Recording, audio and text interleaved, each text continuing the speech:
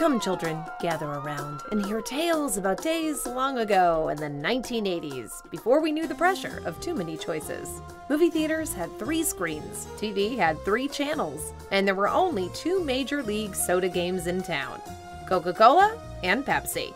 But just like the Highlander, there could only be one, resulting in a billion-dollar clash of celebrity endorsements, blind taste tests, and the nightmare of new Coke. Today on Weird History Food, we're talking about the 80s carbonated cola wars. But before we get started, be sure to subscribe to the Weird History Food channel and let us know in the comments what other classic food wars you'd like to hear about. Okay, Coke or Pepsi? Choose wisely, my friends. The trouble between Coke and Pepsi had been bubbling since their inception. In 1886, a Georgia pharmacist called Dr. John S. Pemberton came up with the idea for blending carbonated water and sweet syrup into a refreshing fountain beverage. A few minor things to note. Pemberton was a morphine addict due to an injury from the Civil War, and Coke was not his first foray into beverages. He'd begun with something called French wine cola, which claimed to be a wonderful invigorator of sexual organs. Wow, can't believe that one didn't take off. During a statewide prohibition of alcohol, Pemberton created a non-alcoholic temperance drink, dubbing it Coca-Cola. And while the recipe for Coca-Cola is locked up tighter than your old MySpace account, we can tell you Pemberton's secret ingredients were real Coke, the white powdered kind, and caffeine. Much of soda's earliest innovations were created by pharmacologists adding random substances from their shelves. The Atlanta Journal sounded a coked-up horn when they wrote the soda was delicious, refreshing, exhilarating, invigorating. You tend to speak in exclamation points after downing a can of those secret ingredients. As Coca-Cola's popularity grew, other pharmacists took note. In 1893, a North Carolinian named Dr. Caleb Bradham developed Brad's drink by combining carbonated water with sugar, caramel, and other natural flavors. That's what I like to hear. 5 years later, Brad's drink was rebranded as Pepsi Cola, either because Brad was and is a pretty lame name, or because they didn't want to get in trouble for stealing his drink. By 1902, the Pepsi Cola company was up and running, but Coca-Cola was still the dominant cola for the first part of the 20th century. Pepsi had a rough go at it at first, going bankrupt in 1923, though in fairness, pretty much everyone went broke around then. Pepsi restructured in the 1930s, arriving back on the playing field only to see Coke continue to surge ahead in sales. It wasn't that Coke was necessarily better, though it obviously is, especially McDonald's Coke. How? Why? So good. They also knew how to corner the market on a burgeoning Americana, advertising in schools to get kids hooked from an early age and turning Santa Claus into a mascot. Seriously, how do you compete with Santa Claus? A mascot named Brad? No, Brad, that'll never work. By the time World War II broke out, Coca-Cola could be found in 44 countries. In 1965, Pepsi merged with Frito-Lay so it could gain better footholds in the restaurant and supermarket industries. Or maybe they were trying to corner the market as a one-stop shop for munchies. After all, these drinks were being created by the early 20th century equivalent of a guy you have saved in your phone as Molly Mark. But Coca-Cola was busy launching a dizzying array of carbonated beverages like Sprite, Tab, and Fresca, a sugar-free grapefruit soda. How about a Fresca? Oh. Pepsi just couldn't compete. Sick of playing second fizzle, and with very little to lose, Pepsi made its first real crisp move against its colossal cola competitor in the mid-70s with a now famous challenge.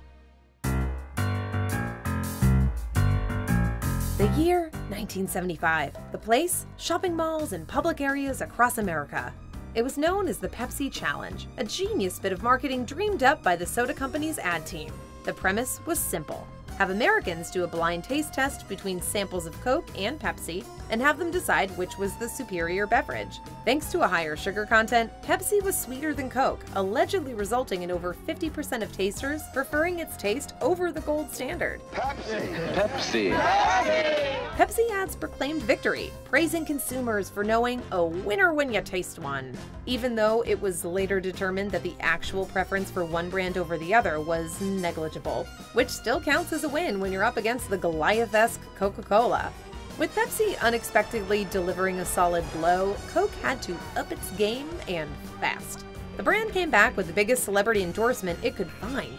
someone who Americans liked, someone who they trusted, someone with authority who also appealed to this country's wholesome nature. Coca-Cola went out and got themselves a lovable comedian, Bill Cosby. Yeesh, some things age like a fine wine, others like a Cosby sweater. In the mid-80s marketing campaign, Cosby would go to malls and spy on Pepsi Challenge participants with a pair of binoculars, pointing out flaws in the blind taste test's methodology. Wonder what else he was doing. In retrospect, this was creepy, but it was also effective. Though Pepsi had gained some traction by managing to instill doubt into the minds of thirsty Americans, brand preference was still strong enough to keep Coca-Cola in the lead for now. With the Pepsi Challenge's continued media blitz, Coca-Cola had to find new and creative ways to assert its dominance. That led to Diet Coke in 1982, the first Coca-Cola product to embrace the Coke nickname, not counting its original secret ingredient, of course. Though they'd had limited success in the 60s when Coke first released a low-calorie beverage called Tab, their advertising had mainly marketed it towards women. Tab, you've got to order something first. Just give me something without any sugar in it, okay? Diet Coke, meanwhile, was for the ladies and the fellas. It's a fuller taste, much different than Tab, much stronger. To be clear, Diet Pepsi had existed since 1964, and Royal Crown's Diet Right predated that, making its debut in 1962. But Diet Coke was the first hit in the US diet soda market. In fact, by 1984, it was the nation's third most popular soft drink, right behind Coke and a little uncola known as 7-Up. 7-Up was an anomaly, an outlier in the soda wars that wasn't produced by Pepsi or Coca-Cola, but by Dr. Pepper, whose founder was, you guessed it, a pharmacist. How is Pepsi going to top the 1-2 punch of Diet Coke and the Cosby endorsement? By getting their own celebrity spokesperson, obviously, and one who had a different market appeal than Cosby's patrician wholesomeness. Pepsi wanted someone cooler, edgier. As MTV came into its own, Pepsi looked for a musician who could literally reach out and touch a younger audience. You see where this is going, right? Michael Jackson, the undisputed king of pop, had already been approached by the Coke team and had passed on $1 million endorsement deal. Marketing ideas really age well, folks. In a huge upset for the soda wars, Jackson teamed up with the underdog Pepsi and became the shining jewel in Pepsi's Choice of a New Generation campaign. It was later revealed that Pepsi had offered Jackson $5 million for shilling the soft drink, the biggest personal endorsement deal in history at the time. $5 million! Had all gone as planned, Jackson would have starred in a series of national commercials, as well as made it the official beverage of his Victory World Tour. But all did not go as planned. While filming the second of his Pepsi commercials in 1984, a pyrotechnic went off, lighting Jackson's hair up and severely burning his head and face, leaving Moonwalker scarred for the rest of his life. This could have been a sticky situation, but Jackson's camp played nice, probably because of all that money on the table. Not only did Jackson not hold the company at fault, but he would continue on as their spokesperson 2 years later.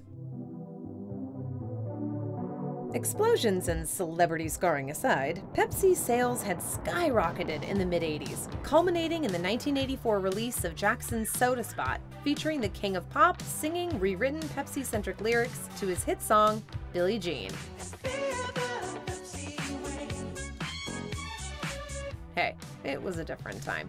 The ad and tour did the trick, attracting a bevy of hip stars like Michael J. Fox, David Bowie, and Madonna to the new generation. Coke's share of the market was in freefall, dropping from 60% during World War II to a mere 20% in the mid-80s. You can actually chart the progress of the Cola Wars by watching Back to the Future movies. In the original Back to the Future, there's whole scenes devoted to Marty McFly ordering various Coca-Cola products.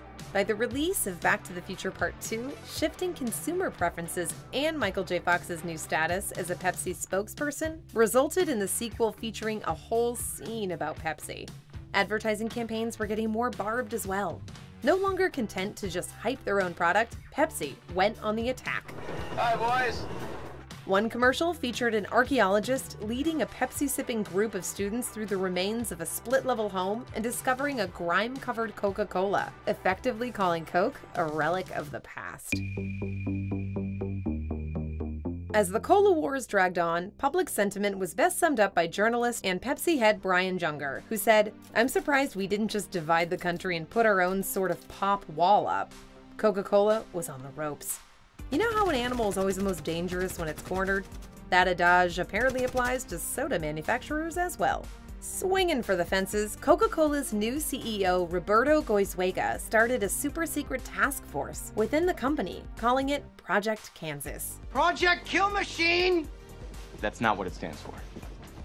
So what does it stand for? The codename was an homage to progressive Kansas politician and editor William Allen White, who had once called Coke the sublimated essence of all that America stands for. With the Cosby ads, Coca-Cola had claimed its superiority was due to its more sophisticated flavor, which was less sweet than Pepsi. New focus groups and surveys were being conducted around America, with the goal of retiring Coca-Cola's signature flavor in favor of a sugary upgrade. Sweetened with corn syrup, New Coke was supposed to be a smoother, sweeter flavor closer to Diet Coke.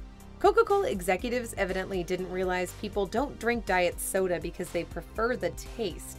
While focus groups didn't exactly hate the taste, it wasn't a huge success either. But Coca-Cola made the decision to completely phase out their original product to make way for the new formula. In other words, New Coke would be the only kind of Coke you could buy. Good thing that couldn't possibly go wrong. New Coke debuted in April 1985 to a generally dismal reception. The publisher of Beverages Digest calling the switch the boldest consumer products move of any kind of any stripe since Eve started to hand out apples. That's actually a pretty good slogan, but not for Coca-Cola, which was supposed to be the steady, unflinching hand of the nation's favorite fizzle water. For some reason, the South took this the hardest. Many there were Coca-Cola loyalists and considered Pepsi a Yankee brand. Newsweek likened New Coke to two-day-old Pepsi. A group called the Old Cola Drinkers of America, which really existed and we swear we did not make up, even sued Coca-Cola to revert back to the original branding and formula. And, for the very first time in history, Coca-Cola sales sank beneath Pepsi. A horror. Though the company would rapidly reverse course 3 months later and put the original flavor back on the shelves under the name Classic Coke, the damage had already been done. Pepsi was now officially winning the Cola Wars. When New Coke debuted, Pepsi took out ads featuring a betrayed consumer whimpering, "Why did Coke change?" The answer the ad was hinting at was obvious. Pepsi had gotten under Coke's delicious caramely skin with the Pepsi Challenge taste tests. By tinkering with their tried-and-true formula, Coke was essentially admitting there was something wrong with it. It was an identity crisis. Following Coca-Cola's announcement of their commitment to New Coke, Pepsi took out a full-page ad in the New York Times declaring victory. Employees were allowed to go home early, with Pepsi's CEO Roger Enrico claiming, "By today's action, Coke has admitted that it's not the real thing." In other words, Pepsi was absolutely reveling in being a messy bitch. 3 months later, Coca-Cola reversed course with a half measure, reintroducing the original flavor under the brand Classic Coke.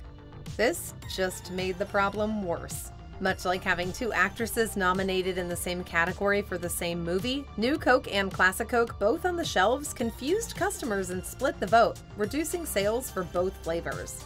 Desperate, Coca-Cola ditched Cosby, which was honestly best for everyone then and the future, and hired fictional pop culture character Max Headroom as the face of New Coke. However, the selection of Max Headroom was seen by some as a forced attempt to court the same youthful demographic as Pepsi's New Generation campaign. Sort of a precursor to the "How do you do, fellow kids?" meme featuring Steve Buscemi. Come to think of it, Steve Buscemi would make an excellent soda spokesman. But this was far from the end of Coca-Cola, as you may have noticed by the brand's continued presence in just about every corner store and restaurant in America. After an initial surge in sales following New Coke's release, Pepsi failed to gain many converts. People didn't hate New Coke. In fact, some weirdos actually liked it. It's the best Coke I've ever had. It's just delicious. The animosity was more directed at the total removal of the original formula, sort of like how George Lucas deleted the original versions of the Star Wars trilogy after those god-awful special editions came out. And at the end of the year, it was Coca-Cola who claimed the most in sales, with Classic Coke outselling both New Coke and Pepsi. Just goes to show, You can't teach an old soda new tricks. Well, you can, just don't expect to sell it in the South. So what do you think? Which cola rules them all? Let us know in the comments below, and while you're at it, check out some of these other videos from Weird History Food.